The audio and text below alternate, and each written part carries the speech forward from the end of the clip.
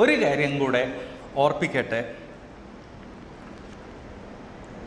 ഈ നിങ്ങൾക്ക് ഇവിടെ ഡിസ്ട്രിബ്യൂട്ട് ചെയ്ത ഔട്ട്ലൈനിൽ നിന്ന് 1/3 ഞാൻ ഇവിടെ ക്ലാസ്സസിൽ കവർ ചെയ്തുള്ളൂ. ബാക്കി 2/3 കവർ ചെയ്യാൻ സാധിച്ചില്ല, കാരണം അതിന് വളരെയധികം സമയം വേണം. എന്നാൽ അതവിടെ ഇൻക്ലൂഡ് ചെയ്തത് ഈ ഔട്ട്ലൈൻ അതിൽ തന്നെ സ്വയം പര്യാപ്തമാകുവാൻ വേണ്ടിയാണ്. ഈ ഔട്ട്ലൈൻ ക്ലാസ് എടുത്തതോടെ പബ്ലിക് ഡൊമൈനിൽ ഡിസ്ട്രിബ്യൂട്ട് ചെയ്യുന്നതിനൊരു പർപ്പസ് ഉണ്ട്.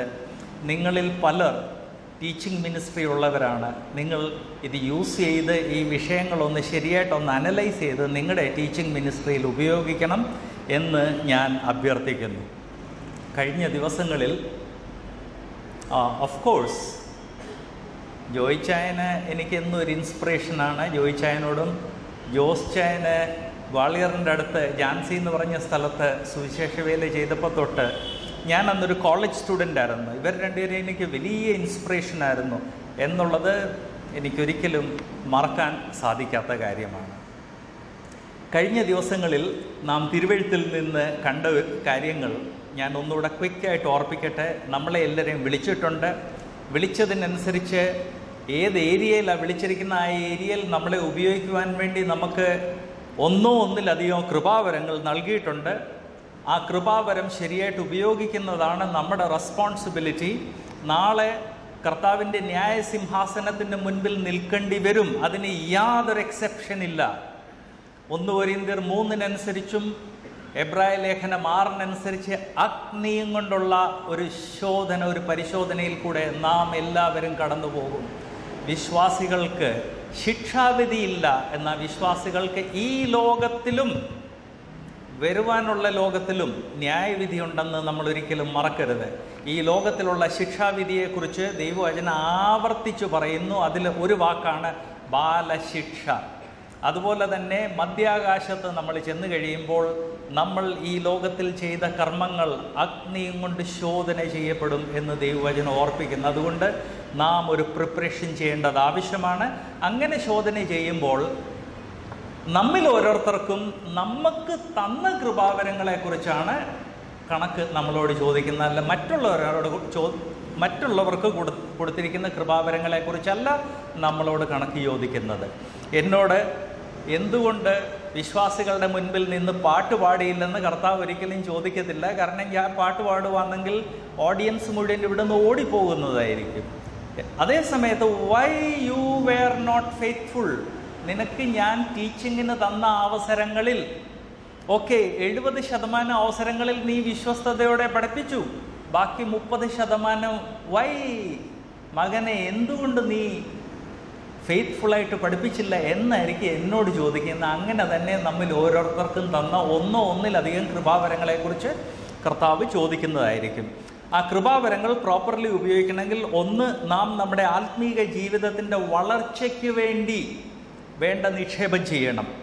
2, നമ്മുടെ കൃപാവരങ്ങൾ വളരുവാൻ വേണ്ടി വേണ്ട നിക്ഷേപങ്ങൾ ചെയ്യണം. 3, കർത്താവ് നമുക്ക് ഒരിക്കലും ലോസ് ആയി കഴിഞ്ഞ് ഒരിക്കലും തിരിച്ച് എടുക്കാൻ സാധിക്കാത്ത രീതിയിൽ തന്നിരിക്കുന്ന നിധിയായ സമയം നാം പ്രോപ്പർലി ഉപയോഗിക്കണം. അത് കഴിഞ്ഞ് ഇന്നലെ ഞാൻ ഓർപ്പിച്ചത്, ഇതെല്ലാം ചെയ്യുമ്പോൾ ദൈവവുമായിട്ട് വില പേശരുത്. കർത്താവെ, അവിടുന്ന് ഇന്നത് തന്നാൽ ഞാൻ ഇന്നത് ചെയ്യാം. എൻ്റെ കൊച്ചപ്പൻ എന്നോട് ചോദിച്ചതുപോലെ, എടാ അവർ നിനക്ക് കാശൊന്നും തരുന്നില്ലെങ്കിൽ അവരുടെ ഇടയ്ക്ക് പോയി ബന്ധപ്പെട്ട് ശുശ്രൂഷയെ നീ എന്തിനാ ഇത്ര കഷ്ടപ്പെടുന്നത്? ആ മനോഭാവം നമ്മുടെ ഉള്ളിൽ പാടില്ല എന്ന് ഞാൻ ഓർപ്പിക്കട്ടെ. ഈ 6 ദിവസങ്ങളിലെടുത്ത ക്ലാസ്സസിൻ്റെ ഒരു തിരിഞ്ഞു നോട്ടവും അതിൻ്റെ ബേസിസിൽ നമ്മിൽ ഓരോ വ്യക്തി നമ്മുടെ ജീവിതത്തിൽ ചില തീരുമാനങ്ങൾ എടുക്കേണ്ടതാണ്. ഈ തീരുമാനം എടുക്കുന്നതിനെക്കുറിച്ച് ഇന്ന് ഞാൻ ഓർപ്പിക്കാൻ ആഗ്രഹിക്കുന്നത്, കൃഷി ചെയ്യുന്നവൻ കൃഷിക്ക് മുൻപ് പ്രിപ്പറേഷൻ ആവശ്യമാണ്, പ്ലാൻ പ്രിപ്പറേഷൻ.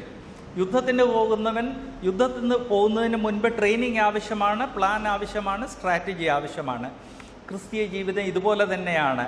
എന്നാൽ ഇന്ന് ഇവിടെ ഇരിക്കുന്ന ഈ ഓഡിയൻസ് ഒരു 3-4 ഗ്രൂപ്പായിട്ട് ഡിവൈഡ് ചെയ്യാം. കാരണം ഓരോ ഗ്രൂപ്പിൻ്റെ നീഡ്സ് വേറെ വേറെയാണ്, ഓരോ ഗ്രൂപ്പിൻ്റെ വിളി വേറെ വേറെയാണ്, ഓരോ ഗ്രൂപ്പ് നേരിടുന്ന പ്രശ്നങ്ങൾ വേറെ വേറെയാണ്. ഇവിടെ ഇരിക്കുന്ന ഓഡിയൻസിനെ നമുക്ക് ജന്മം തൊട്ട് 15-ാം വയസ്സ് വരെ ഒരു കാറ്റഗറിയായിട്ട് ഡിവൈഡ് ചെയ്യാം. ബാല്യം ഏതാണ്ട്, ഇത് റഫ് ഒരു നമ്പറാണെന്ന് ഞാൻ ഓർപ്പിക്കട്ടെ. ഒരു 16 തൊട്ട് 40 വരെ യുവത്വം. ആ കുട്ടികളുടെ നീഡല്ല, യുവാക്കളുടെ. ഒരു 41 തൊട്ട് 60 വരെ നമ്മുടെ ജീവിതത്തിലെ മധ്യപ്രായമാണ്. ആ മിഡിൽ ഏജ്ഡ് ആളുകളുടെ നീഡ്സ് അല്ല യുവാക്കളുടെ എല്ലാം മിഡിൽ ഏജ്ഡ്. 61 തൊട്ട് 70 വരെ സീനിയർ സിറ്റിസൻസിൻ്റെ നീഡല്ല മറ്റുള്ളവരുടെ, അവരുടെ അല്ല സീനിയർ സിറ്റിസൻസിൻ്റേത്. 71 തൊട്ട് 90 അല്ലേ 100 അല്ലേ 110 120 വരെ അത് സൂപ്പർ സീനിയേഴ്സ്. ഓരോ ഗ്രൂപ്പിൻ്റെ നീഡ്സ് വേറെ വേറെയാണ്, ഓരോ ഗ്രൂപ്പിൻ്റെ ആവശ്യങ്ങൾ വേറെയാണ്, ഓരോ ഗ്രൂപ്പിൽ നിന്ന് ദൈവം പ്രതീക്ഷിക്കുന്നത് വേറെ വേറെ കാര്യങ്ങളാണ്. തിരുവെഴുത്ത് തന്നെ സംസാരിക്കുമ്പോൾ പുതിയ നിയമത്തിൽ കുഞ്ഞുങ്ങളെ, യുവാക്കന്മാരെ, വൃദ്ധന്മാർ, സ്ത്രീകൾ എന്ന് സെപ്പറേറ്റ് ആയിട്ട് പറയുന്നത് ഓരോ ഏജ് ഗ്രൂപ്പ്, ഓരോ കാറ്റഗറിക്ക് അനുസരിച്ച് ദൈവം നമ്മിൽ നിന്ന് പ്രതീക്ഷിക്കുന്നത് വിഭിന്നമായ കാര്യങ്ങളാണ്. അതുകൊണ്ടാണ് അങ്ങനെ കാറ്റഗറീസായിട്ട് ദൈവവചനം ഡിവൈഡ് ചെയ്യുന്ന. ആ രീതിയിൽ ഇന്ന് നമുക്ക് നമ്മളെ തന്നെ ഡിവൈഡ് ചെയ്ത് കഴിഞ്ഞ 6 ദിവസങ്ങളിൽ പഠിച്ചതിൻ്റെ ബേസിസിൽ കർത്താവ് നമ്മിൽ നിന്ന് എന്ത് പ്രതീക്ഷിക്കുന്നു എന്ന് നമുക്കൊന്ന് മനസ്സിലാക്കാൻ ശ്രമിക്കാം. ജന്മം തൊട്ട് ഒരു 15 വയസ്സ് വരെ ഉള്ള കുട്ടികൾക്ക് അവർ അനുദിന ജീവിതത്തിൽ വളരെ സ്പീഡിൽ ധാരാളം കാര്യങ്ങൾ പഠിക്കുന്നു. ആ ഏജിൽ അവർക്ക് ഗ്രഹിക്കുവാൻ വേണ്ടിയുള്ള ശക്തി വളരെ അധികമാണ്. എന്നാൽ ജന്മം തൊട്ട് 15-ാം വയസ്സ് വരെ ഞാൻ ഓർപ്പിക്കട്ടെ, ഈ ലോകത്തിലുള്ള അനുഭവമില്ല, അവർ വേണ്ടത്രയും വളർന്നിട്ടില്ല, അനുഭവവും പക്വതയും ഇല്ലാത്തതിൻ്റെ കാരണം കൊണ്ട് അവർക്ക് എന്ത് ചെയ്യണം എന്ന് അവർക്ക് തന്നെത്താനെ ഒരു തീരുമാനമെടുക്കാൻ സാധിക്കത്തില്ല. അതുകൊണ്ടാണ് കുട്ടികളെ വളരെ ക്രമീകൃതമായിട്ട്, വളരെ സിസ്റ്റമാറ്റിക്കായിട്ട് ട്രെയിൻ ചെയ്യണമെന്ന് തിരുവെഴുത്ത് ഓർപ്പിക്കുന്നത്. സദൃശവാക്യം 22-ന്റെ 6 നാം കാണുന്നത്, സദൃശവാക്യം 22-ന്റെ 6, പ്രൊവേർബ്സ് 22:6, ബാലൻ നടക്കേണ്ട വഴിയിൽ അവനെ അഭ്യസിപ്പിക്കുക, അവൻ വൃദ്ധനായാലും അത് വിട്ടുമാറുകയില്ല. ഇത് നമുക്കറിയാവുന്ന ഒരു വാക്യമാണ്. പഠിപ്പിക്കുക എന്നല്ല, അഭ്യസിക്കുക എന്നാണ് തിരുവെഴുത്ത് പറയുന്നതെന്നുള്ളത് നമ്മൾ ആവർത്തിച്ച് കണ്ടിട്ടുള്ളതാണ്. പഠിപ്പിക്കുകയും അഭ്യസിപ്പിക്കുകയും തമ്മിലുള്ള വ്യത്യാസം നമുക്കറിയാവുന്നതാണ്.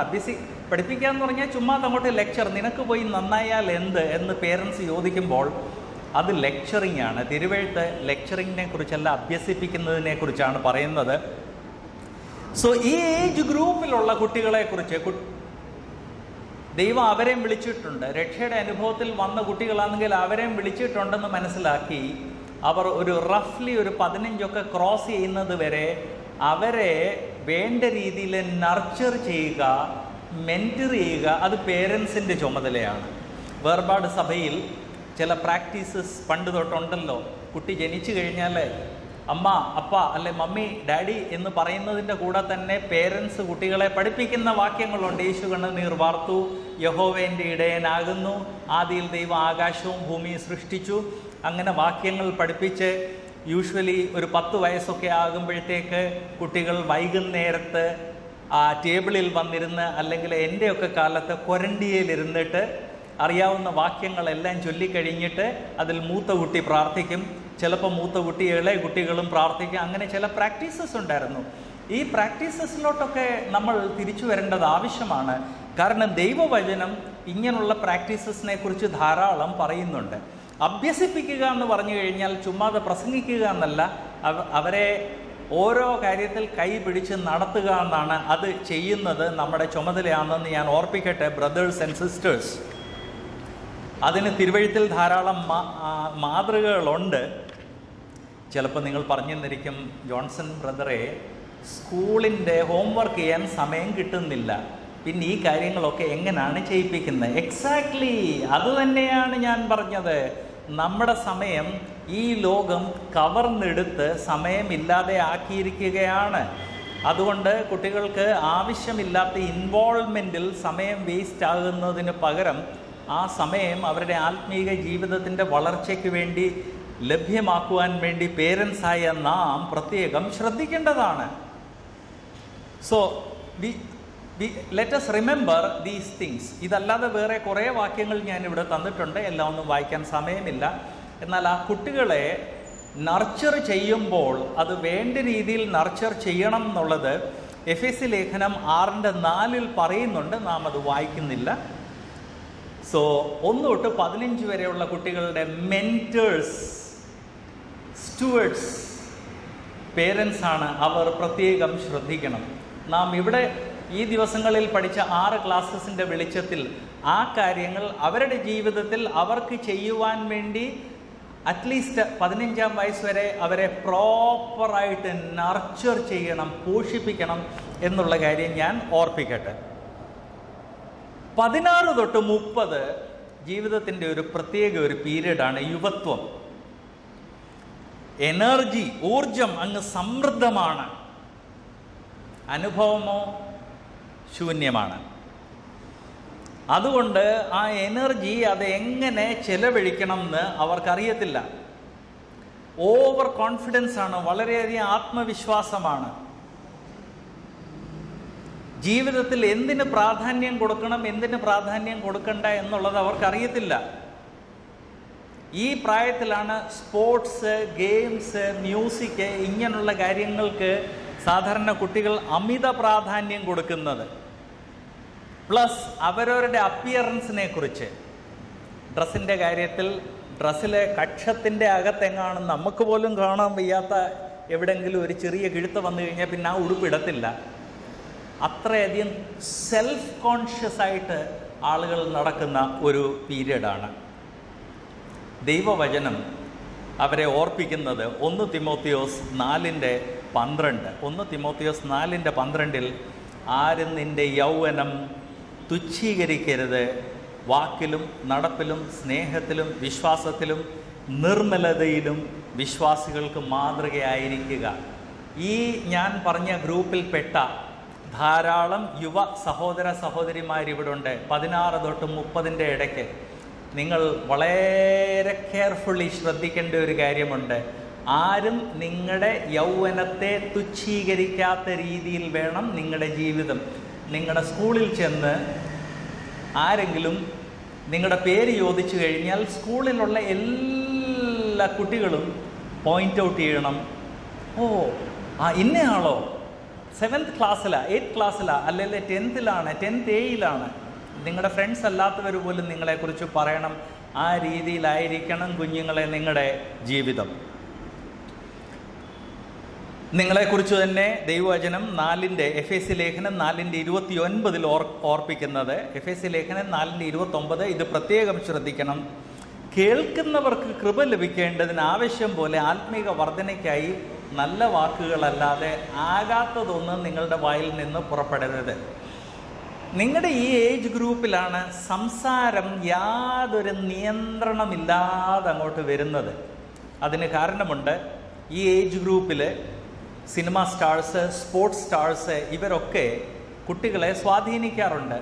നിങ്ങൾ പറഞ്ഞു തന്നിരിക്കും, ബ്രദറെ നമ്മുടെ കുട്ടികളൊന്നും സിനിമയൊന്നും കാണത്തില്ലല്ലോ. ശരിയാണ്, സിനിമയൊന്നും കാണത്തില്ലെന്നുള്ളത് ശരിയാണെങ്കിലും നമ്മുടെ സൊസൈറ്റിയിൽ സോഷ്യൽ ജീവിതത്തിലുള്ള നായകന്മാരുടെ ഇൻഫ്ലുവൻസ് വളരെ ഹെവിയാണെന്ന് ഞാൻ ഓർപ്പിക്കട്ടെ.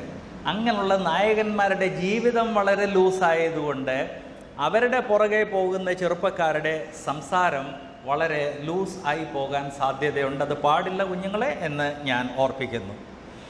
അത് കഴിഞ്ഞുള്ള ഏജ് ഗ്രൂപ്പാണ് 41 തൊട്ട് 60. 41 ആകുമ്പോഴത്തേക്ക് നമ്മൾ വിവാഹിതരായി, മക്കളായി, ആൻഡ് ജോലിയിലൊക്കെ ഏതാണ്ട് ഒരുവിധം നല്ല പൊസിഷനിലെത്തി സെറ്റിലായി കഴിഞ്ഞു. അങ്ങനെയുള്ള ഒരു ഏജ് ഗ്രൂപ്പാണ്. ഈ ഏജിലാണ് സാധാരണ ആളുകൾ വീട് പണിയുന്നതും അവരുടെ കുട്ടികളൊക്കെ ഉപരിപഠനത്തിന് പോകുന്നത്. ആൻഡ് ഈ പ്രായത്തിലാണ് ആ ജോലിയുടെ ടെൻഷനൊക്കെ ഒന്ന് കുറഞ്ഞു തുടങ്ങുന്നത്. ഒരു 25 ഒക്കെ ആകുമ്പോൾ എന്ത് ജോലി ചെയ്യും, നല്ല ജോലി കിട്ടുമോ, എൻ്റെ കൂടെ ഉള്ളവർക്കൊക്കെ നല്ല ജോലി കിട്ടി, ആ ടെൻഷനാണ്. എന്നാൽ ഒരു 40 ക്രോസ് ചെയ്ത് കഴിയുമ്പോഴത്തേക്ക് ബേസിക്കലി നമുക്ക് കിട്ടേണ്ട ബെസ്റ്റ് ജോലിയിൽ നമ്മളായി കഴിഞ്ഞു. കുട്ടികളൊക്കെ ഒരു സ്കൂളിൻ്റെയോ ഹയർ ലെവലിൽ എത്തിക്കഴിഞ്ഞു, അല്ലെങ്കിൽ കോളേജിൽ പ്രവേശിച്ചു കഴിഞ്ഞു. ലൈഫിൽ ആദ്യമായിട്ട് ഒരു സമാധാനം ലഭിക്കുന്ന ഒരു പീരീഡാണ് 40 തൊട്ട് 60 വരെ, അല്ലെങ്കിൽ മധ്യപ്രായം എന്ന് പറയുന്നത്. എന്നാൽ അങ്ങനെ സമാധാനം ലഭിക്കുന്ന സമയത്ത് നമ്മുടെ ജീവിതത്തിൽ പല കാര്യങ്ങളും തെറ്റിപ്പോകാൻ സാധ്യതയുണ്ട്. തിരുവെഴുത്ത് ഓർപ്പിക്കുന്നത് റോമാലേഖനം 12-ാം അധ്യായത്തിൻ്റെ 3-ാം വാക്യത്തിൽ, 12-ന്റെ 3, ഇതെല്ലാവരും ശ്രദ്ധിക്കേണ്ടതാണ്. ഭാവിക്കേണ്ടതിന് മീതെ ഭാവിച്ച് ഉയരാതെ ദൈവം അവനവന് വിശ്വാസത്തിൻ്റെ അളവ് പങ്കിട്ടതുപോലെ സുബോധമാകും വണ്ണം ഭാവിക്കണം എന്ന് എനിക്ക് ലഭിച്ച കൃപയാൽ നിങ്ങളിൽ ഓരോരുത്തരോടും പറയുന്നു. ഒരു 40 ആകുമ്പോഴത്തേക്ക് നമ്മളൊക്കെ ജോലിയുടെ റഫ്ലി ആ പീക്കിലെത്തും. 40-ന്റെ 60-ന്റെ ഇടയ്ക്ക് ആ ജോലിയിൽ നിന്ന് കിട്ടാവുന്ന നല്ല ഹൈ ഇൻകം കിട്ടുന്നു. അന്നേരമാണ് ഞാൻ എൻ്റെ ഭുജബലം കൊണ്ട് എല്ലാം ലഭിച്ചു കഴിഞ്ഞു, എനിക്ക് കിട്ടിക്കഴിഞ്ഞു എന്നുള്ള ആ പ്രൈഡ്, ആ ഈഗോ തല പൊക്കുന്നത്. ഇത് വളരെയധികം കാണാവുന്നതാണ്. ഈ ഇന്ത്യയിലെ ഓരോ കൾച്ചർ, മലയാളികൾക്ക്, തമിഴന്മാർക്ക്, മറ്റുള്ള അവരുടെ എല്ലാ ഇടയ്ക്ക് ഇത് പല രീതിയിലാണ് മാനിഫെസ്റ്റ് ചെയ്യുന്നത്. 90-ൽ ഞാൻ ഒരു 6 മാസം സ്കോളർഷിപ്പിൽ കൗൺസിലിംഗ് പഠിക്കാൻ വേണ്ടി അമേരിക്കയിൽ പോയി. അപ്പോൾ അമേരിക്കയിൽ പോയപ്പം കണ്ട ഒരു കാര്യം, സഭയിൽ ഏതെങ്കിലും ഒരു വിശ്വാസി 10 അടി നീളമുള്ള കാറ് വാങ്ങിച്ചു കഴിഞ്ഞാൽ ആ ആഴ്ച തന്നെ അടുത്തുള്ള വിശ്വാസി ഒരു 12 അടി നീളമുള്ള കാറ് വാങ്ങിക്കും. ഇതെൻ്റെ ശ്രദ്ധയിൽപ്പെടാൻ കാരണം, എൻ്റെ ഹോസ്റ്റായിരുന്ന എൻ്റെ സ്വന്തം ഒരച്ഛൻ്റെ വീട്ടിൽ താമസിച്ചപ്പോൾ ഞാൻ ചെന്ന് അടുത്ത മോർണിംഗിൽ ഏതാണ്ട് ഒരു ലോറിയുടെ വലുപ്പമുള്ള ഒരു കാറ് അവിടെ കാർ പോർച്ചിൽ നിൽക്കുന്നു. ഞാൻ ചോദിച്ചു, അച്ഛാ ഇതെന്നാ ഇന്നലെ ഇല്ലായിരുന്നു? അത് അമ്മാമ്മയ്ക്ക് വേണ്ടി വാങ്ങിച്ചതാണ്. അപ്പം ഞാൻ ചോദിച്ചു, അമ്മാമ്മയ്ക്ക് ട്രാവൽ ചെയ്താൽ മതിയല്ലോ, അതിന് ഈ ലോറി വലുപ്പമുള്ള കാറിൻ്റെ ആവശ്യമുണ്ട്? അന്നേരം അച്ഛൻ പറഞ്ഞത്, എടാ നിനക്കറിയത്തില്ല, നീ ഇപ്പോഴും ആ പഴയ ഇന്ത്യൻ ചിന്താഗതിയാണ്.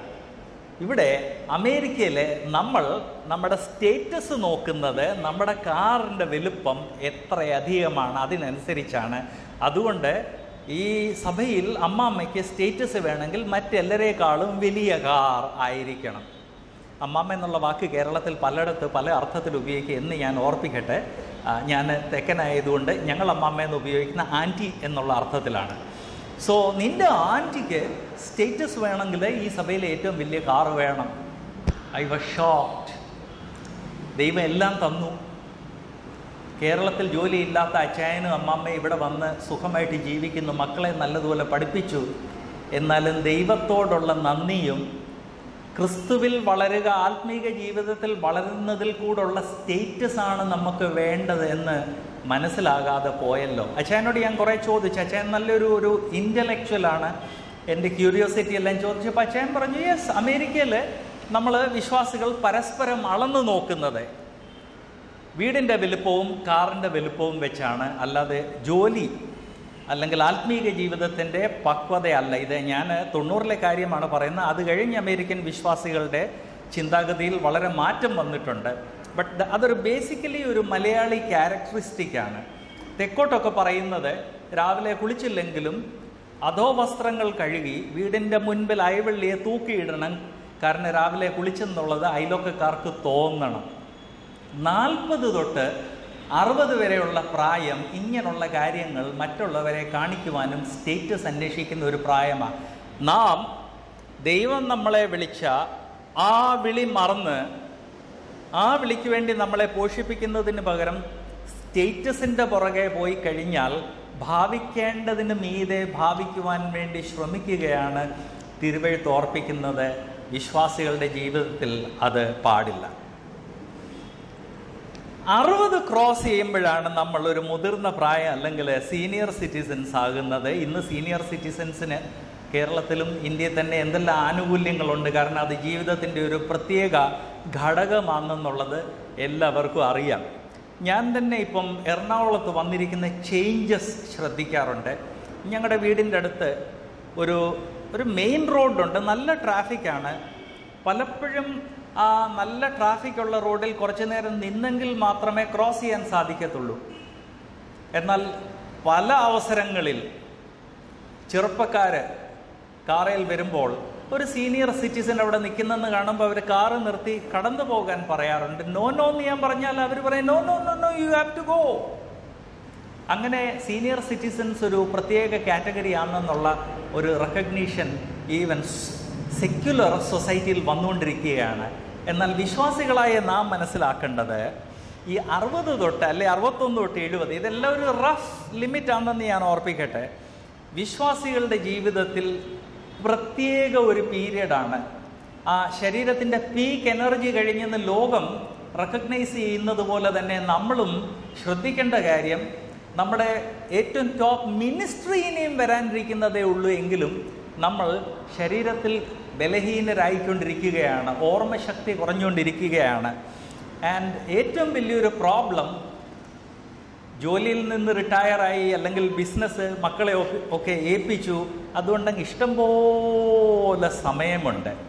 ഈ ഇഷ്ടം പോലെ സമയമുള്ളത് കൊണ്ട് ഒരു 60 കഴിയുമ്പോഴത്തേക്ക് ആളുകൾ ഇരുന്ന് അവരുടെ പാസ്റ്റ് 60 വർഷങ്ങളിൽ നടന്ന കാര്യങ്ങൾ അങ്ങോട്ട് ഓർത്ത് അയവിറക്കാൻ തുടങ്ങും. അങ്ങനെ ഓർത്ത് അയവിറക്കാൻ തുടങ്ങുമ്പം വലിയ പ്രോബ്ലംസ് ഉണ്ടാകും. അതുകൊണ്ട് ഇന്ന് എന്നെ ശ്രവിക്കുന്ന ഈ ഓഡിയൻസിൽ 60-ൽ കൂടുതൽ പ്രായമുള്ള ആളുകൾ, 60 എന്ന് റഫ്ലിയാണ് ഞാൻ പറയുന്നത്, ചിലർക്ക് 60 എന്നുള്ള 65 ആയിരിക്കും, മറ്റു ചിലർക്ക് അത് 55-ൽ തന്നെ തുടങ്ങിയെന്നിരിക്കും. ഈ ഗ്രൂപ്പിലുള്ള സഹോദര സഹോദരിമാർ പ്രത്യേകം ശ്രദ്ധിക്കേണ്ട ഒരു കാര്യമുണ്ട്. ലൈഫിലെ ബേർഡൻസ് എല്ലാം കഴിഞ്ഞു, പിള്ളേരുടെ വിവാഹം എല്ലാം ഓൾമോസ്റ്റ് കഴിഞ്ഞു, റിട്ടയറായി, പെൻഷനുണ്ട് അല്ലെങ്കിൽ വേണ്ടത്ര സേവിങ്സ് ഉണ്ട്, ഫ്രീ ടൈം അമിതമാണ്. അതുകൊണ്ട് തിരിച്ച് ഇരുന്ന് അവരവരുടെ പാസ്റ്റിനെ കുറിച്ച് പരിശോധിക്കുമ്പോൾ ഒരു ആത്മീക വീക്ഷണത്തോടെ വേണം പരിശോധിക്കാൻ. നമ്മിൽ പലർ ഒരാത്മീക വീക്ഷണത്തോടെ പരിശോധിക്കുന്നതിന് പകരം ഒരു ലോകപ്രകാരമുള്ള വീക്ഷണത്തോടെ കഴിഞ്ഞ 60 വർഷങ്ങൾ നാം ചെയ്ത കാര്യങ്ങളും ചെയ്യാൻ സാധിക്കാതെ പോയ കാര്യങ്ങളും നമുക്ക് ലഭിക്കാതെ പോയ കാര്യങ്ങളെക്കുറിച്ച് അയവിറക്കാറുണ്ട്. അങ്ങനെ ചെയ്യുമ്പോൾ വളരെയധികം സീരിയസ് പ്രശ്നങ്ങൾ ഉണ്ടാകാൻ സാധ്യതയുണ്ട്. ആൻഡ് ഈ 60-ാം വയസ്സാകുമ്പോഴത്തേക്ക് പുരുഷന്മാർ ഒരു ഡയറക്ഷനിലും സ്ത്രീകൾ വേറെ ഒരു ഡയറക്ഷനിലുമാണ് പോകുന്നത്. അതുകൊണ്ട് അത് രണ്ടും വെവ്വേറെ ഇവിടെ ഞാൻ പ്രസൻറ്റ് ചെയ്യുന്നതായിരിക്കും. ഇതെല്ലാം വളരെയധികം ഈ സോഷ്യോളജിയിലും അതുപോലെ തന്നെ ബൈബിൾ സ്കൂളിലൊക്കെ പഠിക്കുന്ന ആളുകൾ ഗവേഷണങ്ങളിൽ നിന്ന് കണ്ടുപിടിച്ചതാണ്. ക്രിസ്ത്യൻ റിസർച്ചേഴ്സ് ഗവേഷണങ്ങളിൽ നിന്ന് കണ്ടുപിടിച്ചതാണ്. ഇത് വളരെ സീരിയസ് ആയിട്ട് ഇന്ന് ഇവിടെയുള്ള ബ്രദേഴ്സ് ആൻഡ് സിസ്റ്റേഴ്സ് കൺസിഡർ ചെയ്യണം എന്ന് ഞാൻ ഓർപ്പിക്കട്ടെ. പുരുഷന്മാർക്ക് ഒരു 60 ക്രോസ് ചെയ്യുമ്പോഴത്തേക്ക് ധനപരമായ കാര്യങ്ങളിൽ ഒരു കംഫേർട്ട് ഉണ്ടാകും. ആ കംഫേർട്ട് ഉണ്ടാകുന്ന കാരണം കൊണ്ട് അവർ അവരുടെ പാസ്റ്റ് ലൈഫിനെ കുറിച്ച് നോക്കും. കഴിഞ്ഞ 60 വർഷം ജോലി, വിവാഹം, കുട്ടികളുടെ പഠിത്തം, കുട്ടികളുടെ വിവാഹം, ഇതിൻ്റെ എല്ലാം പുറകെ പോയതുകൊണ്ട് ആത്മീക ജീവിതത്തിൽ പ്രോബബ്ലി വേണ്ടത്ര സമയം നൽകുവാൻ സാധിച്ചില്ല. 60 ആയി കഴിഞ്ഞപ്പോഴാണ് പെട്ടെന്ന് റിയലൈസ് ചെയ്യുന്നത് 60 വർഷങ്ങൾ കഴിഞ്ഞുപോയി, വേണ്ട രീതിയിൽ ഞാൻ ദൈവവചന വായന, എൻ്റെ കൃപാവരം, സഭയിൽ എനിക്കുള്ള ചുമതല, അതിന് വേണ്ട നിക്ഷേപങ്ങൾ ചെയ്യാൻ സാധിച്ചില്ല. അയ്യോ, it is A big loss. എന്നാൽ അങ്ങനെ it is A big loss എന്ന് ചിന്തിക്കുന്ന സമയത്ത് അതിനെ ഒരു ആത്മീക രീതിയിൽ വീക്ഷിക്കുന്നതിന് പകരം പലപ്പോഴും നമ്മുടെ ഉള്ളിലുള്ള ആ ജഡം, പാപ സ്വഭാവം, സിൻ നേച്ചർ അതങ്ങോട്ട് തലപൊക്കും. റോമലേഖനം 7-ാം അധ്യായത്തിൽ ആ പാപ സ്വഭാവത്തെക്കുറിച്ച് ധാരാളം കാര്യങ്ങൾ പറഞ്ഞിട്ടുണ്ട്. ആ പാപ സ്വഭാവം അങ്ങോട്ട് തല പൊക്കുന്നതോടെ ആത്മീക രീതിയിൽ അല്ലെങ്കിൽ തിരുവെഴുത്തിൻ്റെ വെളിച്ചത്തിൽ വിലയിരുത്തുന്നതിന് പകരം നമ്മൾ മനുഷ്യൻ്റെ ജഡത്തിൻ്റെയും പാപ സ്വഭാവത്തിൻ്റെ വെളിച്ചത്തിൽ ഓരോ കാര്യങ്ങൾ അങ്ങോട്ട് വിലയിരുത്തി തുടങ്ങും. വസ്തുനിഷ്ഠമായിട്ട് വിലയിരുത്തുന്നതിന് പകരം പാപ സ്വഭാവത്തിൻ്റെ നിയന്ത്രണത്തിൽ വിലയിരുത്തി തുടങ്ങും. അതോടെയാണ് മനസ്സിലാകുന്നത്, എനിക്ക് ഇതിനേക്കാൾ കൂടുതൽ ദൈവത്തിന് വേണ്ടി പ്രവർത്തിക്കാമായിരുന്നു, ഇതിൽ കൂടുതൽ ധാരാളം നേട്ടങ്ങൾ സാധിക്കുമായിരുന്നു, സഭയിൽ ഇതിൽ കൂടുതൽ എനിക്ക് ചെയ്യുവാൻ സാധിക്കുമായിരുന്നു. ചെയ്യാൻ സാധിച്ചില്ല. അവിടെ വരെ എത്തിക്കഴിയുമ്പോൾ ഓക്കെ, സംഭവിച്ച നഷ്ടങ്ങളെല്ലാം സംഭവിച്ചു, ഇനിയുമെങ്കിലും എനിക്ക് എന്നെ തന്നെ ഒന്ന് റീബിൽഡ് ചെയ്യാം എന്നാണ് ഒരാത്മീകൻ ചിന്തിക്കേണ്ടത്. എന്നാൽ അങ്ങനെ ചിന്തിക്കുന്നതിന് പകരം അയ്യോ എനിക്ക് ഈ സഭയിൽ ഒരു സ്ഥാനം വേണം എന്ന് ചിന്തിച്ച് പുരുഷന്മാർ ആ പാപ സ്വഭാവത്തിൻ്റെ നിയന്ത്രണത്തിൽ അവരുടെ മനസ്സിലുള്ള സർവ കയ്പും സഭയിലും സമൂഹത്തിലങ്ങോട്ട് ഇറക്കി തുടങ്ങും. എല്ലാവരോടും കയ്പ്, എല്ലാവരെയും വിമർശനം. ഏറ്റവും ബെസ്റ്റ് പ്രാസംഗ്യൻ വന്ന് സഭയിൽ ആ ദൈവാത്മാവിൻ്റെ പൂർണ്ണ നിയന്ത്രണത്തിൽ ഒരു മെസ്സേജ് അങ്ങോട്ട് പ്രസൻറ്റ് ചെയ്ത് കഴിഞ്ഞാൽ തന്നെ ആ പ്രസംഗത്തെക്കുറിച്ചുള്ള വിമർശനം. മൂപ്പന്മാർ സഭ ഏത് രീതിയിൽ നടത്തുന്നു അതിനെ വിമർശനം.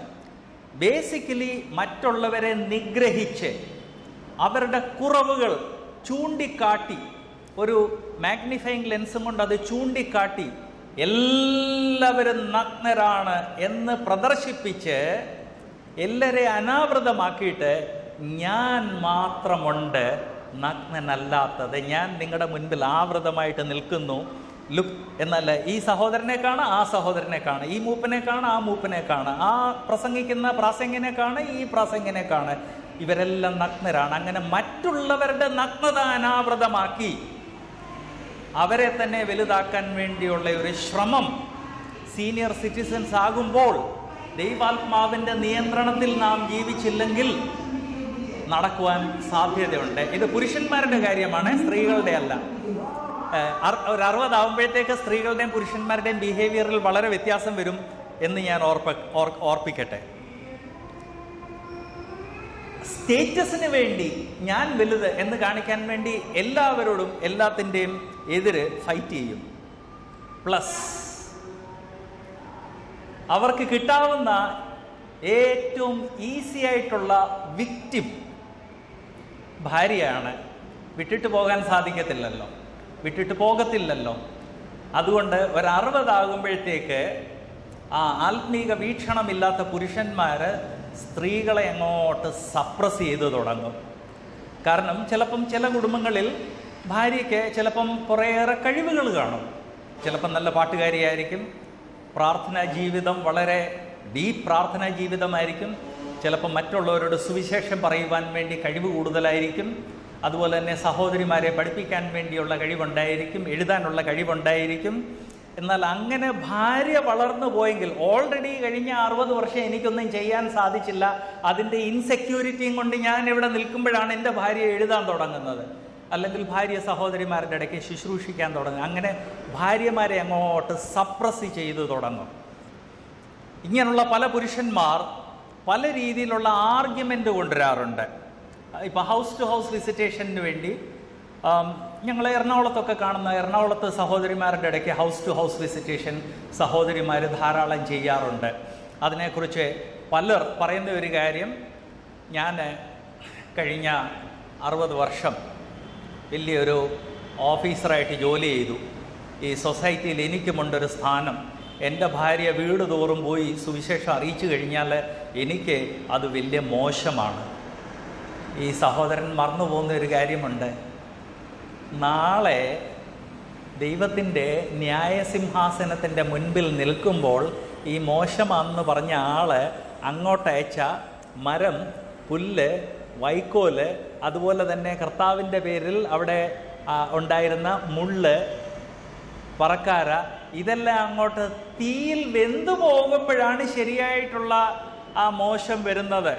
ദൈവവചനം വ്യക്തമായിട്ട് പറയുന്നുണ്ട്, ദൈവത്തിൻ്റെ ന്യായസിംഹാസനത്തിൻ്റെ മുൻപിൽ നിന്ന് നമ്മളിൽ പലർ തീയിൽ നിന്ന് രക്ഷപ്പെടുന്നത് പോലെയാണ്, തീയിൽ കൂടെയാണ് രക്ഷപ്പെടുന്നത്. ആ പദപ്രയോഗം വിശ്വാസികളായ നമുക്ക് ആ പദപ്രയോഗത്തിൻ്റെ അർത്ഥം അത്ര ഈസി ആയിട്ട് മനസ്സിലാകത്തില്ല. കാരണം നമ്മുടെ ഇടയ്ക്ക് അങ്ങനെ ഒരു പ്രാക്ടീസ് ഇല്ല.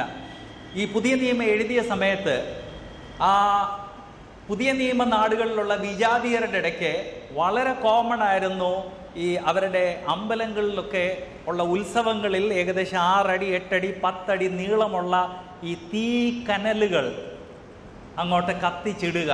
എന്നിട്ട് അവരുടെ ആ മതത്തിൻ്റെ ആ ചാൻറ്റിങ്ങും എല്ലാം കഴിഞ്ഞ് ഭയങ്കരമായിട്ട് സ്പിരിറ്റിൽ വന്നു കഴിയുമ്പോൾ പലർ ആ തീ കനലിൻ്റെ മേളിൽ കൂടെ നടന്ന് അപ്പുറത്ത് പോകുമായിരുന്നു. ഇത് നമ്മൾ കാണുന്നില്ല, എന്നാൽ അന്ന് വളരെ കോമൺ ആയിരുന്നു. അങ്ങനെ ഈ തീ കനലിൻ്റെ മേളിൽ കൂടെ ആരെങ്കിലും നടന്നു പോകുന്ന സമയത്ത് ഒരു കാറ്റ് വല്ലതും വന്നാൽ, കാറ്റില്ലാത്ത സ്ഥലത്തായിരുന്നു ഇത് ഓർഗനൈസ് ചെയ്യുന്നത്, കാറ്റ് വന്നു കഴിഞ്ഞാൽ തീ ആളിക്കത്തുകയും ഇവരുടെ ഡ്രസ്സ് കത്തി ഇവർ ആ തീയിൽ നിന്ന് പുറത്ത് വരുമ്പോൾ ഡ്രസ്സ് കാണത്തില്ല, ദേഹം മുഴുവൻ പൊള്ളിയിരിക്കും. അങ്ങനെയുള്ള ആളുകളെക്കുറിച്ചാണ് തീയിൽ കൂടെ രക്ഷപ്പെടുമെന്ന് പറയുന്നത്. അവരെക്കുറിച്ചുള്ള ഒരു പദപ്രയോഗമാണ് തീയിൽ കൂടെ രക്ഷപ്പെട്ടവനാണ്. കണ്ടു കഴിഞ്ഞാൽ അറിയാം, മോഹം പൊള്ളിയിരിക്കുന്നു, കൈ പൊള്ളിയിരിക്കുന്നു. ഡ്രസ്സസ് പിന്നിടാൻ സാധിക്കും, ഡ്രസ്സ് ഇടുകയും ചെയ്യും. അങ്ങനെയുള്ളവർക്ക് വേണ്ടി ഡ്രസ്സും കൊണ്ടാണ് കുറച്ച് പുരോഹിതന്മാർ അവിടെ നിൽക്കുന്നത്. എന്നാൽ ഈ തീയിൽ കൂടെ കടന്നു വന്നോർ പൊള്ളി നഗ്നരായിട്ടാണ് വരുന്നത്. ബ്രദേഴ്സ് ആൻഡ് സിസ്റ്റേഴ്സ്, എൻ്റെ ഭാര്യ വീട് തോറും തെണ്ടി, ഞാൻ കേട്ടിട്ടുള്ള സ്റ്റേറ്റ്മെൻ്റാണ്, വീട് തോറും തെണ്ടി സുവിശേഷം അറിയിക്കുന്നത്.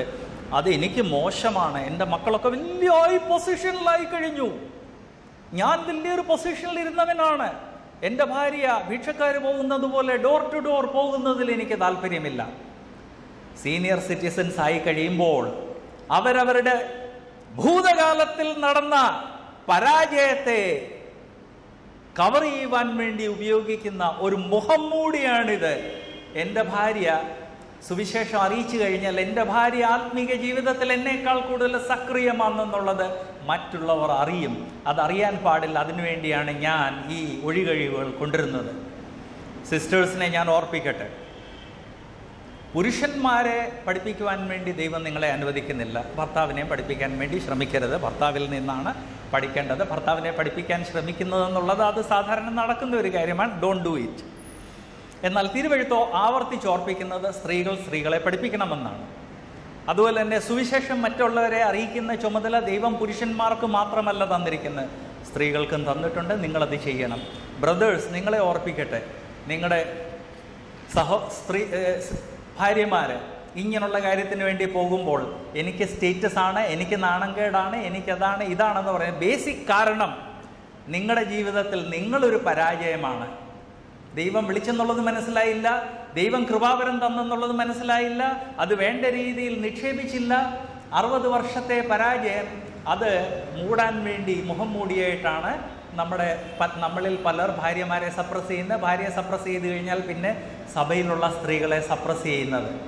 ഓഫ് കോഴ്സ് ചിലർ ഈ കാര്യങ്ങളെല്ലാം മനസ്സിലാക്കിയിട്ട് പോലും ദൈവത്തോട് മത്സരിച്ച് ജീവിക്കുക. അവരും ഒരു 60 കഴിയുമ്പോഴത്തേക്ക് അവരവരുടെ ജീവിതത്തെ പരാജയത്തെ കവർ ചെയ്യാൻ വേണ്ടി അല്ലെങ്കിൽ മൂടാൻ വേണ്ടിയാണ് സ്ത്രീകളുടെ മിനിസ്ട്രീസിനെ സപ്രസ് ചെയ്യുന്നത്.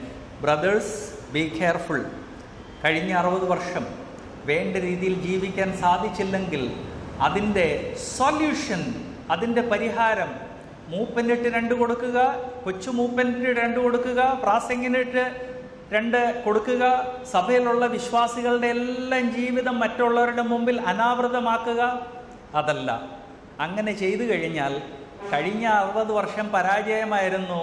അതിൻ്റെ കൂടെ ഇപ്പോൾ ദൈവത്തിൻ്റെ ഡബിൾ പണിഷ്മെൻറ്റൂടെ നമ്മൾ വരുത്തി കൂട്ടുകയാണ്. 60 to 70 നമ്മുടെ ആ ശിഷ്ടായുസ് എന്ന് പറഞ്ഞാൽ ലൈഫിൽ ബെസ്റ്റ് കാര്യങ്ങൾ ചെയ്യാൻ വേണ്ടി ഉള്ള സമയമാണെന്ന് ഞാൻ ഓർപ്പിക്കട്ടെ. ഞാനിപ്പോൾ ആ ഏജ് ഗ്രൂപ്പിലാണ് നിൽക്കുന്നത്. കഴിഞ്ഞ ഏപ്രിൽ 1 ആഴ്ച ഞാൻ 65 ക്രോസ് ചെയ്തു. എവറി ഡേ ഞാൻ എന്നെ തന്നെ ഓർപ്പിക്കുന്ന ഒരു കാര്യമുണ്ട്. ആദ്യത്തെ 60 വർഷങ്ങൾ ദൈവം എന്നെ ട്രെയിൻ ചെയ്തതിൽ നിന്ന് ലഭിച്ച ദൈവത്തിൻ്റെ കൃപ, ദൈവത്തിൻ്റെ കരുണ, ആത്മീക ഉൾക്കാഴ്ച, അതെടുത്ത് എന്നേക്കാൾ യുവ സഹോദരന്മാരെ അവരുടെ സ്വഭാവ രൂപവൽക്കരണം, അവരെ മെൻറ്റർ ചെയ്യുവാൻ വേണ്ടി ഞാൻ ഉപയോഗിക്കേണ്ടതാണ്.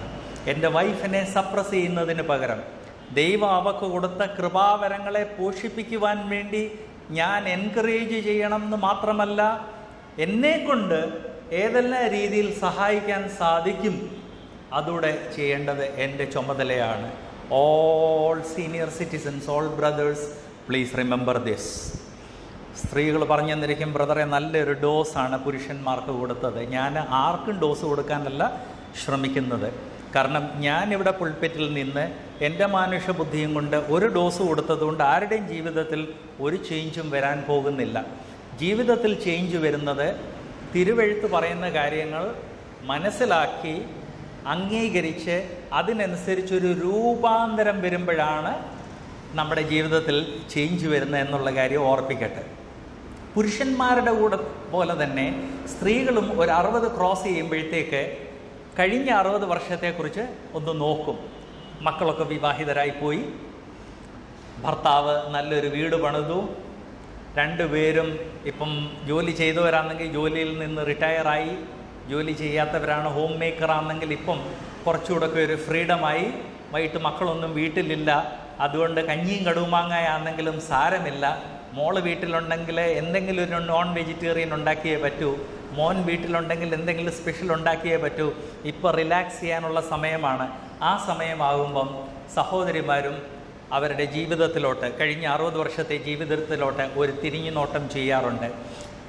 ആ തിരിഞ്ഞു നോട്ടം ചെയ്യുമ്പോഴാണ് പെട്ടെന്ന് മനസ്സിലാകുന്ന, അയ്യോ, എൻ്റെ കൂടെ സ്കൂളിൽ പഠിച്ച് വലിയ ഇൻ്റലിജൻ്റ് ഒന്നും അല്ലായിരുന്ന ആ മറിയക്കുട്ടി ഈ സിറ്റിയിലെ കളക്ടറായിട്ട് അടുത്ത ഇടയ്ക്ക് റിട്ടയർ ആയതേ ഉള്ളല്ലോ, എനിക്കത് സാധിച്ചില്ലല്ലോ. അതുപോലെ തന്നെ എൻ്റെ കൂടെ പഠിച്ച വലിയ ബുദ്ധിയൊന്നും ഇല്ലായിരുന്ന എലിസബത്ത്, അവൾ ഈ ആശുപത്രിയിലെ ഏറ്റവും അറിയപ്പെട്ട ഗൈനക്കോളജിസ്റ്റ് ആണല്ലോ, അല്ലെങ്കിൽ ഓൺകോളജിസ്റ്റ് ആണല്ലോ, അല്ലെങ്കിൽ ഏറ്റവും വലിയ ഒരു സർജനാണെന്നല്ലോ, എനിക്കത് സാധിച്ചില്ലല്ലോ. ആ രീതിയിൽ സ്ത്രീകൾ അങ്ങോട്ട് ചിന്തിച്ചു തുടങ്ങി. എനിക്ക് സാധിച്ചില്ലല്ലോ, എനിക്ക് സാധിച്ചില്ലല്ലോ, എനിക്ക് സാധിച്ചില്ലല്ലോ, എനിക്ക് സാധിച്ചില്ലല്ലോ. മറന്നു പോകുന്ന ഒരു കാര്യമുണ്ട്. കളക്ടറാകാൻ വേണ്ടി ശ്രമിച്ച ആ മറിയക്കുട്ടി അതിനുവേണ്ടി ലൈഫ് ലോങ് ഡിവോട്ട് ചെയ്തതിൻ്റെ കാരണം കൊണ്ട് 50 വയസ്സ് കഴിഞ്ഞപ്പോൾ വിവാഹത്തെ വെറുത്ത ഒരുത്തനെ പോയി കെട്ടി, അടി പിടി തല്ല്, കൊലപാതകം നടന്നില്ലെന്നേ ഉള്ളൂ, ബാക്കിയെല്ലാം ആ വീട്ടിൽ നടന്നു. മറിയക്കുട്ടിയുടെ ജീവിതത്തിലെ ആ വശം നാം കാണുന്നില്ല. എലിസബത്ത് തൻ്റെ കുടുംബത്തെ, തൻ്റെ ഭർത്താവിനെയും മക്കളെയും പൂർണ്ണമായിട്ട് സാക്രിഫൈസ് ചെയ്തിട്ടാണ് പ്രൊഫഷണൽ എക്സലൻസിൽ എത്തിയത് എന്ന് നാം കാണുന്നില്ല. നിങ്ങൾ ചോദിച്ചെന്നിരിക്കും, ബ്രദറെ, സ്ത്രീകൾ ജോലി ചെയ്യുന്നതിന് എതിരാണ് ഈ പറയുന്നത്. അല്ല, ഞാൻ ഇവിടെ ഓർപ്പിക്കാൻ ആഗ്രഹിക്കുന്നത്, ഈ പ്രൊഫഷണൽ എക്സലൻസിൽ എത്തിയ പല സഹോദരിമാർ അല്ലെ പല സ്ത്രീകൾ ദൈവം അവരെ വിളിച്ച ആ പ്രൈമറി കോൾ പൂർണ്ണമായിട്ടും അവഗണിച്ച്, മക്കൾക്കും സമയം കൊടുക്കാതെ, ഭർത്താവിനും സമയം കൊടുക്കാതെ, തക്ക തുണയായിട്ട് നിൽക്കുന്നതിന് പകരം പ്രൈമറി ആയിട്ട് ദൈവം വിളിച്ച കാര്യങ്ങളെല്ലാം അവഗണിച്ചിട്ടാണ് ഈ പ്രൊഫഷണൽ സക്സസിൽ എത്തിയത്. അത് പലപ്പോഴും സ്ത്രീകൾ മനസ്സിലാക്കുന്നില്ല. അങ്ങനെ മനസ്സിലാക്കാത്തതിൻ്റെ കാരണം കൊണ്ട് അവരുടെ ആ പാപ സ്വഭാവം, റോമാലേഖനം 7-ാം അധ്യായത്തിൽ പറയുന്ന ആ പാപ സ്വഭാവം അവരുടെ മനസ്സുകളെ അങ്ങ് ഗ്രസിക്കും. കാരണം 60 ആകുമ്പോഴത്തേക്ക് ചുമതല കുറവ്, സമയം അമിതം. അതങ്ങോട്ട് മനസ്സിലോട്ട് വന്നു കഴിയുമ്പോൾ ഈ പുരുഷന്മാർക്ക് അറ്റാക്ക് ചെയ്യാൻ വേണ്ടി ആളുകളെ കണ്ടുപിടിക്കണമല്ലോ, അതുപോലെ അവർക്കും അറ്റാക്കിന് വേണ്ടി ആളുകളെ കണ്ടുപിടിക്കണം എന്നാകും. പുരുഷന്മാർക്ക് സഭാമൂപ്പനെ വേണമെങ്കിൽ വിമർശിക്കാം, വേണമെങ്കിൽ എന്ന് പറഞ്ഞാൽ അനുവാദം ഉണ്ടെന്നുള്ള രീതിയിലല്ല. സ്ത്രീകൾ സഭാമൂപ്പനെ വിമർശിച്ചു കഴിഞ്ഞാൽ ഉടനെ ആരെങ്കിലും പറയും, യു മൈൻഡ് യുവർ ബിസിനസ്, സഭാമൂപ്പന്മാരെ വിമർശിക്കേണ്ട ആവശ്യമില്ല, ഇറ്റ് ഈസ് ഔട്ട് ഓഫ് എന്ന് പറയാം. അതുകൊണ്ട് സ്ത്രീകൾ അവർക്കുള്ള ഏറ്റവും ഈസി ആയിട്ടുള്ള ബലി മൃഗത്തെ കണ്ടുപിടിക്കും. അത് ഒരു 10, 30, 35 വർഷങ്ങൾക്ക് മുമ്പ് അവരുമായിട്ട് കെട്ടി പെർമനൻ്റായിട്ട് വിട്ടിരിക്കുന്ന ഭർത്താവാണ്. സ്ത്രീ വീട്ടിൽ കിടന്ന് എന്ത് ചെയ്ത് കഴിഞ്ഞാലും ഭർത്താവിന് അവിടുന്ന് ഓടിപ്പോകാൻ സാധിക്കത്തില്ല. സോ 60 കഴിയുമ്പോഴത്തേക്ക് സ്വന്തം ജീവിതത്തിലെ കഴിഞ്ഞ 60 വർഷത്തെ പരാജയങ്ങൾ കണ്ടിട്ട് ഇനിയും ദൈവം തന്ന സമയം പ്രോപ്പർലി ഉപയോഗിക്കണം എന്ന് ചിന്തിക്കുന്നതിന് പകരം പല സ്ത്രീകൾ ശരിയായിട്ട് പറഞ്ഞാൽ അങ്ങ് ഷാഷായി തീരും. ഭർത്താവിനെ അങ്ങോട്ട് വിമർശിച്ചു തുടങ്ങും. ഭർത്താവിൻ്റെ ജീവിതത്തിൽ യാതൊരു പ്രാധാന്യമില്ലാത്ത കാര്യങ്ങളെയാണ് വിമർശിക്കുന്നത്. അതിൻ്റെ ഒരു ഉദാഹരണം പറയട്ടെ. വളരെ ബാലിശമായ വിഷയങ്ങളിൽ ഭർത്താവിനെ അങ്ങോട്ട് വിമർശിച്ചു തുടങ്ങും. രാവിലെ എഴുന്നേറ്റ് ടേബിളിൽ കഴിക്കാനിരുന്നപ്പം, അച്ചായൻ ഇന്ന് രാവിലെ കുളിച്ചോ? കുളിച്ചു. സോപ്പ് ഇടത്ത് വശത്താന്ന് ആദ്യം വരട്ടിയത്, വലത്ത് വശത്താന്ന്? അപ്പം ഇടത്ത് വശത്ത്. അച്ചായനോട് ഞാൻ 100 പ്രാവശ്യം പറഞ്ഞതാണ്, സോപ്പ് വലത്ത് വശത്ത് വേണം ആദ്യം വരട്ടേണ്ടത്, കാരണം മത്തായി ചായൻ എഴുതിയ ലേഖനത്തിൽ പറഞ്ഞിട്ടുണ്ട്, ഹാർട്ട് ലെഫ്റ്റിലായതുകൊണ്ട് വലത്തുവശത്തു നിന്നാണ് നാം കുളിച്ചു തുടങ്ങേണ്ടത്, ഇടത്തോട്ടാണ് പോകേണ്ടത്. മത്തായി ചായൻ എന്ന് പറഞ്ഞാൽ നമ്പർ 1 വ്യാജനാണ് അങ്ങനെയുള്ള കാര്യങ്ങളിൽ. ഇത് കുറച്ച് കഴിയുമ്പോൾ ഭർത്താവ് ബലിമൃഗമാണ്, ഭർത്താവിനൊന്നും പറയാൻ സാധിക്കത്തില്ല, അവൻ ഈ കെട്ടഴിച്ച് അവിടെ നിന്ന് പോകാൻ സാധിക്കത്തില്ല. ദൈവം അത് അനുവദിക്കുന്നില്ല, ദൈവം അത് വെച്ചിരിക്കുന്നതാണ്. ഭർത്താവിനെ ഷേപ്പ് ചെയ്യുവാൻ വേണ്ടി ആൾ എന്നോട് ഓർപ്പിക്കട്ടെ, എന്നെങ്ങണ്ട് ഷേപ്പ് ചെയ്യുന്ന ആളെന്ന് പറയാൻ സാധിക്കത്തില്ല. ദൈവം പറഞ്ഞുകൊണ്ടാണ് ഞാൻ അച്ചായനെ വിമർശിച്ചതെന്ന്. കുറച്ചു കഴിയുമ്പോൾ അച്ചായൻ വിമർശനം പബ്ലിക്കിലോട്ടെത്തും. പബ്ലിക്കിലെത്തിക്കഴിയുമ്പോൾ പ്രത്യേകിച്ച് ലീഡർഷിപ്പിൽ നിൽക്കുന്ന ആളുകൾക്ക് അത് വലിയ നാണംകേടിന് കാരണമായി തീരും. യാതൊരു ആവശ്യമില്ലാത്ത ബാലിശ കാര്യങ്ങളിൽ ഭർത്താവിനെ പബ്ലിക്കിൽ തിരുത്തുന്ന ഹാബിറ്റ് പല സഹോദരിമാർ ഡെവലപ്പ് ചെയ്യും. എല്ലാവരും ഞാൻ പറയാം, പലർ ഡെവലപ്പ് ചെയ്യും. അത് ഒരു 60 ആകുമ്പോഴാണ്. ഞാൻ കുറച്ച് സമയം മുൻപ് വേർപാട് സഭയിലെ ഏറ്റവും പ്രധാനിയായ ഒരു ബ്രദറിനെ ഇൻ്റർവ്യൂ ചെയ്യാൻ പോയി കഴിഞ്ഞപ്പോൾ അമ്മാമ്മ കിച്ചണിൽ ചായ അനത്തുവാണ്. എന്നാൽ അമ്മാമ്മയുടെ 3 ചെവിയും അത് അവിടെ അല്ല, ഞങ്ങൾ സംസാരിക്കുന്നതാണ്. അപ്പം ഞാൻ ആ അങ്കിളിനോട് ചോദിച്ചു, ഏത് വർഷമാണ് വടക്കേ ഇന്ത്യയിൽ ആദ്യമായിട്ട് മിനിസ്ട്രിക്ക് പോയത്? അപ്പോൾ അച്ചായൻ പറഞ്ഞത് ജോൺസന് ഇപ്പോൾ പ്രായം ഒത്തിരിയായി, ശരിയായിട്ട് ഓർമ്മയില്ല, 68-ൻ്റെ 70-ൻ്റെ ഇടയ്ക്കായിരുന്നു. ഉടനെ അടുക്കളയിൽ നിന്ന്, അച്ചായോ 68-ലും 70-ൻ്റെ ഇടയ്ക്കല്ലായിരുന്നു, 69-ൽ അച്ചായൻ പോയത്.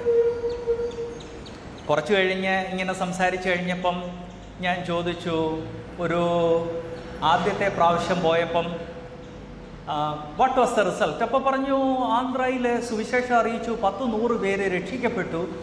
ഞാൻ ഏകദേശം 80 ആളുകളെ സ്നാനപ്പെടുത്തി. ഉടനെ അടുക്കളയിൽ നിന്ന്, അച്ചായോ നുണ പറയരുത്, 81 ആളുകളെയാണ് സ്നാനപ്പെടുത്തിയത്. അച്ചായൻ അതല്ലേ പറഞ്ഞത്, ഏകദേശം 80 എന്ന് പറഞ്ഞു കഴിഞ്ഞാൽ അത് 85 ആകാം. ഒരു 10 മിനിറ്റ് അച്ചായനോട് സംസാരിച്ച് കഴിഞ്ഞപ്പോഴത്തേക്ക് ഐ വാസ് ഫെഡ് അപ്പ്. അത് കഴിഞ്ഞ് അമ്മാമ്മ ചായ എല്ലാം കൊണ്ടുവന്ന് വെച്ചിട്ട്, എൻ്റെ പെറ്റ് നെയിം രാജു എന്നാണ്, രാജു വന്നതിൽ വളരെ സന്തോഷമുണ്ട്. ഞാൻ അച്ചായനോട് എപ്പോഴും പറയാറുണ്ട്, നുണ പറയരുതെന്ന്. അച്ചായൻ എന്ത് നുണയാണ് പറഞ്ഞത്? 78-ൻ്റെയും 80-ൻ്റെ ഇടയ്ക്കാണ് പോയെന്ന് പറഞ്ഞാൽ അത് നുണയല്ല.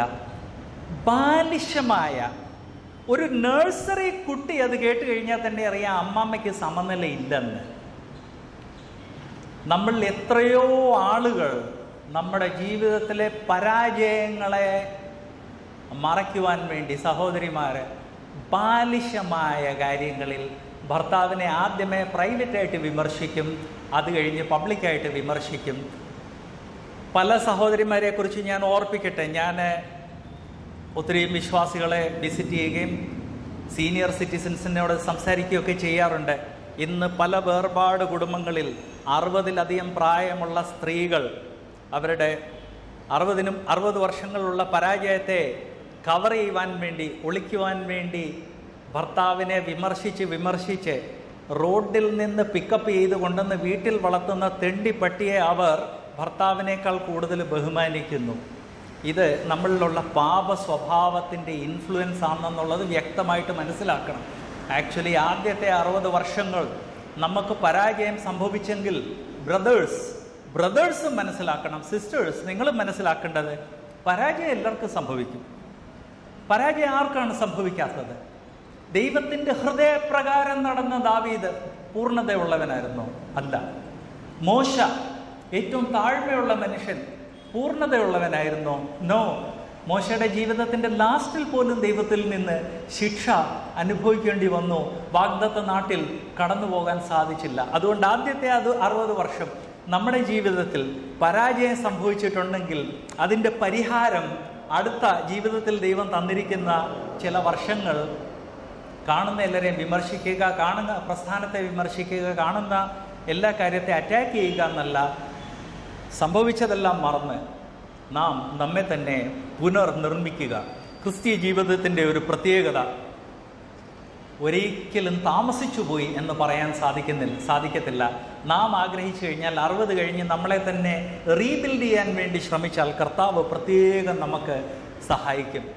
ഈ പ്രായത്തിലുള്ളവരോട് ദൈവവചനം പറയുന്നത് തീത്തോസ് 2-ാം അധ്യായത്തിൻ്റെ തീത്തോസ് 2:1 പഥ്യോപദേശത്തിന് ചേരുന്നത് പ്രസ്താവിക്ക. ഈ പ്രായമായി കഴിഞ്ഞപ്പോൾ നമ്മുടെ സംസാരം അച്ചായൻ വലത്തുവശത്തു നിന്നാണെന്നോ സോപ്പ് തേച്ച് തുടങ്ങുന്നതെന്നുള്ളതല്ല. സംസാരിക്കുമ്പോൾ പഥ്യോപദേശത്തിന് വേണ്ടി ചേരുന്നത്. സഭയിൽ വന്ന് ഏറ്റവും ദൈവം ഉപയോഗിക്കുന്ന ഒരു വ്യക്തി അങ്ങോട്ട് സംസാരിച്ചു കഴിഞ്ഞപ്പോൾ 3 പകരം 4 പോയിന്റ് ആയിരുന്നെങ്കിൽ നല്ലതായിരുന്നെന്ന് ആർട്ടിഫിഷ്യലി ഒരു കാര്യം കണ്ടുപിടിക്കുകയല്ല. ആ പ്രസംഗം ഈ സഭയിലുള്ളവർക്ക് എങ്ങനെ പ്രയോജനപ്പെടണം എന്ന് ചിന്തിച്ച് പ്രവർത്തിക്കുക.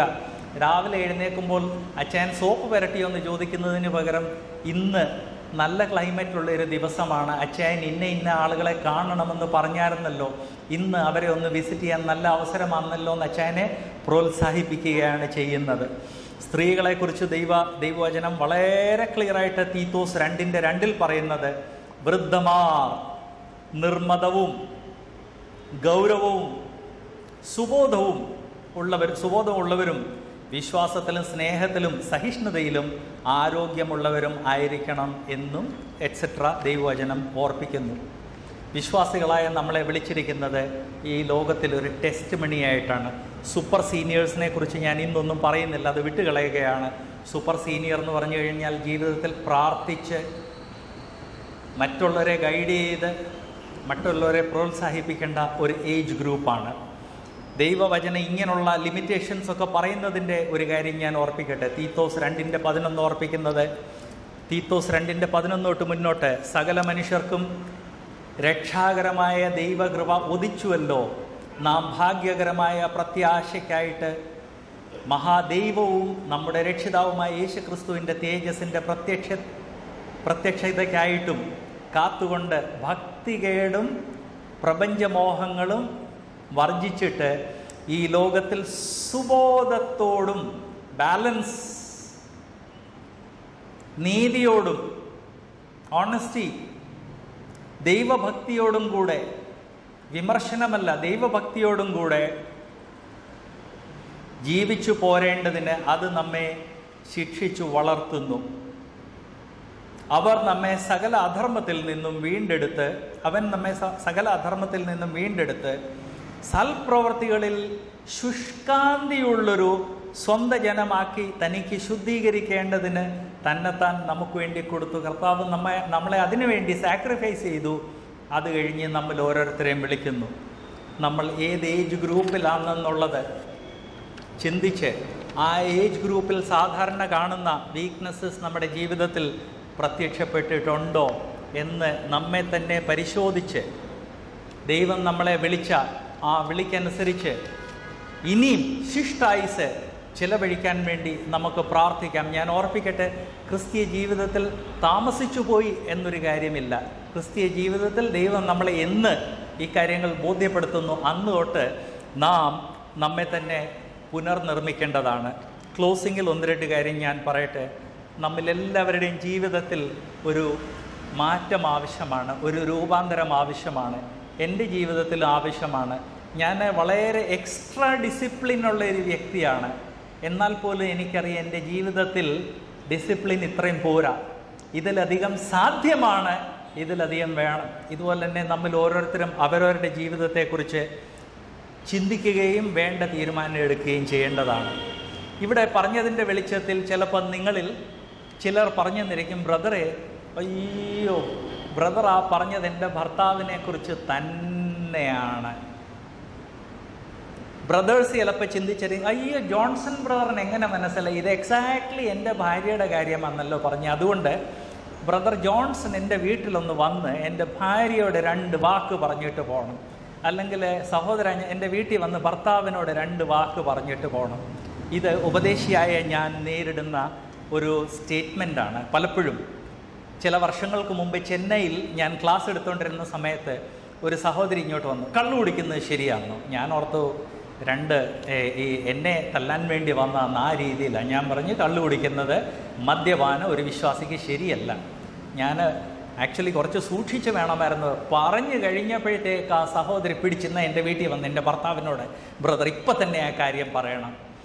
നമ്മളെല്ലാം ചിന്തിക്കുന്നത് ഒരു ഉപദേശി വന്ന് നമ്മുടെ ഭർത്താവിനോട് അല്ലെങ്കിൽ നമ്മുടെ ഭാര്യയോട് ഒരു ആധികാരിക പ്രഖ്യാപനം അങ്ങ് ചെയ്യുകയാണ്. സഹോദരി, ഇത് ചെയ്യാൻ പാടില്ല, സഹോദര, ഇത് ചെയ്യാൻ പാടില്ല എന്ന് പറയുമ്പോഴത്തേക്ക് അവരുടെ ജീവിതത്തിൽ അങ്ങ് രൂപാന്തരം വരും. അങ്ങനെയല്ല ദൈവം പ്രവർത്തിക്കുന്നത്. ദൈവം പ്രവർത്തിക്കുന്നത് തൻ്റെ വചനത്തിൽ കൂടെയാണ്. നിങ്ങളുടെ ഭർത്താവിന് രൂപാന്തരത്തിന് ആവശ്യമുണ്ടെങ്കിൽ ഭർത്താവിനെ പ്രോത്സാഹിപ്പിക്കേണ്ടതാണ് തിരുവെഴുത്ത് കൂടുതൽ പഠിക്കുവാൻ വേണ്ടി. നിങ്ങളുടെ ഭാര്യയുടെ ജീവിതത്തിൽ രൂപാന്തരം വേണമെങ്കിൽ ആ രൂപാന്തരത്തിന് മാന്ത്രിക വടിയൊന്നുമില്ല, ഒരു ഉപദേശയുടെ കയ്യിലുമില്ല.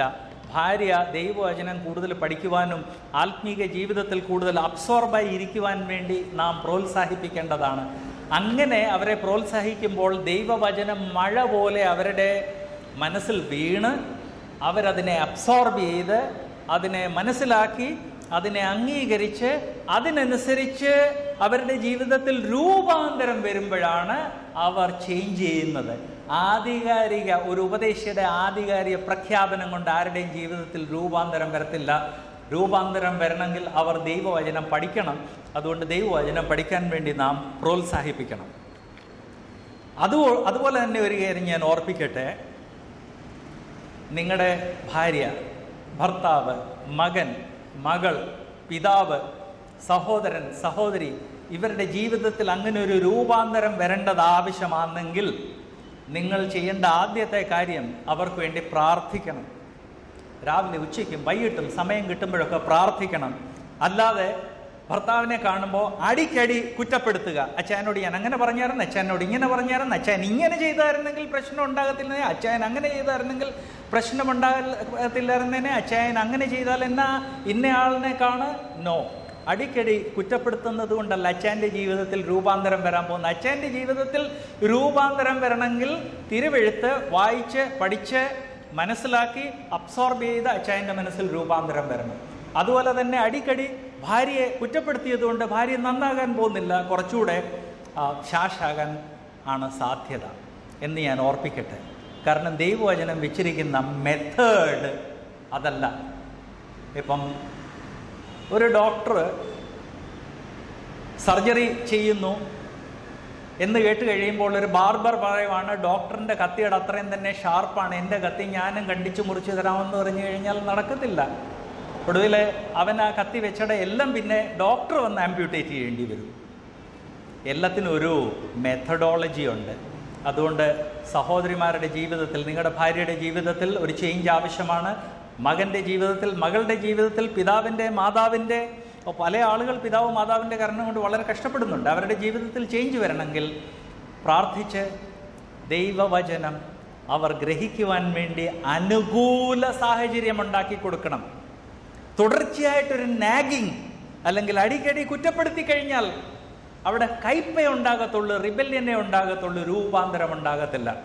നമ്മുടെ ജീവിതത്തിൽ നമ്മുടെ പങ്കാളി, നമ്മുടെ കുട്ടി അല്ലെ കുട്ടികൾ, പേരൻസ്, ബ്രദേഴ്സ്, സിസ്റ്റേഴ്സ് അവരുടെ ജീവിതത്തിൽ ഒരു ചേഞ്ച് വരണമെങ്കിൽ ആ ചേഞ്ചിന് വേണ്ടി പ്രാർത്ഥിച്ച് അതിനനുകൂല സാഹചര്യം ഉണ്ടാക്കി കൊടുത്ത് തിരുവെഴുത്ത് ആ മഴ പെയ്യുന്നത് പോലെ അവരുടെ ജീവിതത്തിലോട്ട് വരുവാൻ വേണ്ടിയുള്ള സാഹചര്യം ഉണ്ടാക്കി കൊടുത്ത് ആ തിരുവെഴുത്തിനെ അവർ അബ്സോർബ് ചെയ്ത് അത് മനസ്സിലാക്കി അത് ആക്സെപ്റ്റ് ചെയ്ത് അവരുടെ ജീവിതത്തിൽ രൂപാന്തരം നടക്കുവാൻ വേണ്ടി നാം പ്രാർത്ഥിക്കണം. അങ്ങനെ മാത്രമേ രൂപാന്തരം ഉണ്ടാകത്തുള്ളൂ. വേറെ ഒരു വഴിയും ഒരു ഷോർട്ട് കട്ട് ഇല്ലെന്നുള്ള കാര്യം ഞാൻ ഓർപ്പിക്കട്ടെ. കഴിഞ്ഞ 7 ക്ലാസ്സസിൽ കർത്താവ് നമ്മിൽ ഓരോരുത്തരോട് സംസാരിച്ചിട്ടുണ്ട്.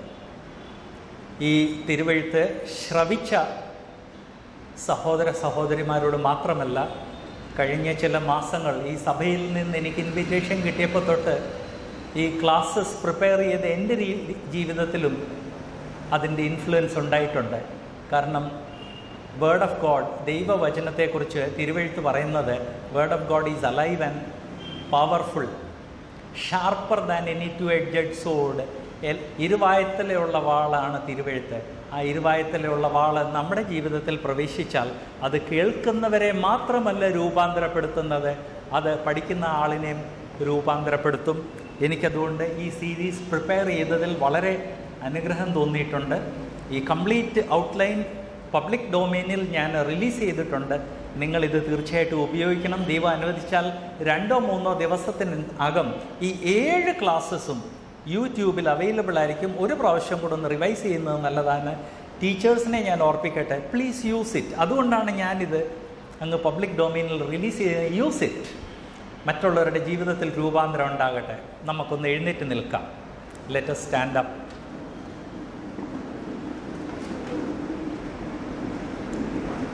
ദൈവം നമ്മിലെല്ലാവരെയും സ്പർശിച്ചിട്ടുണ്ട്. ദൈവവചനം നമ്മുടെ എല്ലാവരുടെയും മനസ്സുകളെ സ്വാധീനിച്ചിട്ടുണ്ട് എന്നുള്ളത് വ്യക്തമാണ്. നിങ്ങളിൽ പലർ വന്ന് ആ ടെസ്റ്റിമണി എന്നോട് ഷെയർ ചെയ്തിട്ടുണ്ട്. നമ്മൾ നമ്മുടെ കണ്ണുകളെ അടച്ച് പ്രാർത്ഥിക്കാൻ വേണ്ടി തല കുനിക്കുമ്പോൾ ഈ 7 മെസ്സേജസിൻ്റെ വെളിച്ചത്തിൽ നിങ്ങൾ ചെയ്തിട്ടുള്ള തീരുമാനം ഒരു പ്രാവശ്യം കൂടെ കർത്താവിനെ അറിയിക്കണം എന്ന് ഞാൻ അഭ്യർത്ഥിക്കുന്നു. അങ്ങനെ കർത്താവിനെ അറിയിച്ച് ഒരു പ്രാവശ്യം കൂടെ നമ്മുടെ തീരുമാനത്തെ ഒന്ന് ഉറപ്പുവരുത്തണം എന്ന് ഞാൻ അഭ്യർത്ഥിക്കുന്നു. നമ്മുടെ കണ്ണുകളെ അടച്ചു കഴിഞ്ഞ് ഞാനൊരു 10 സെക്കൻഡ് വെയിറ്റ് ചെയ്യുന്നതായിരിക്കും. പ്രാർത്ഥിക്കുന്നതിന് മുൻപ് ആ 10 സെക്കൻഡും കൊണ്ട് എനിക്കും സഹോദര സഹോദരിമാർ, നമുക്കും യുവ കുഞ്ഞുങ്ങൾ, നമുക്ക് നമ്മുടെ ജീവിതത്തിൽ നമ്മെ തന്നെ കർത്താവിൻ്റെ കരങ്ങളിൽ ഒരു ഒരു ഒരു പുതിയ ഒരു എനർജിയോടെ നമ്മളെ വിളിച്ച ആ വിളിക്ക് വേണ്ടി പ്രയോജനപ്പെടുത്തുവാൻ വേണ്ടി നമുക്ക് നമ്മെ തന്നെ സമർപ്പിക്കാം. നമ്മുടെ കണ്ണുകളെ അടയ്ക്കാം.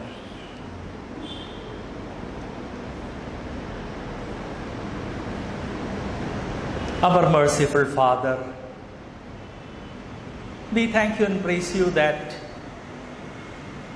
you gave us the rare privilege of studying your scripture. Rare because in this world where everything is abundant, particularly where worldly ideas are abundant, there the word of God is surely a rare item.